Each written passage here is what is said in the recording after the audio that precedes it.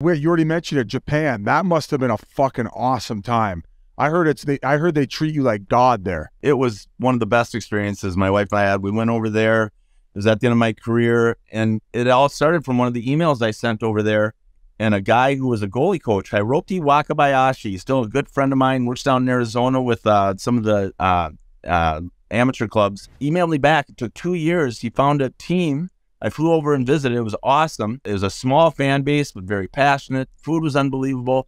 And at the end of the year, Hiroki tells me that he really only understood half of what I would say to him when I'd have to translate, and no one else there spoke English on my team. But I loved it. That's unbelievable. Our buddy Matt Murley played over there, and he said you mentioned the food, and he said it's the cleanest place he's ever been in his life. Hands down, amazing. I mean, you live on an island, you're going to keep it pretty clean, and that's what they did there. And there's no trash cans.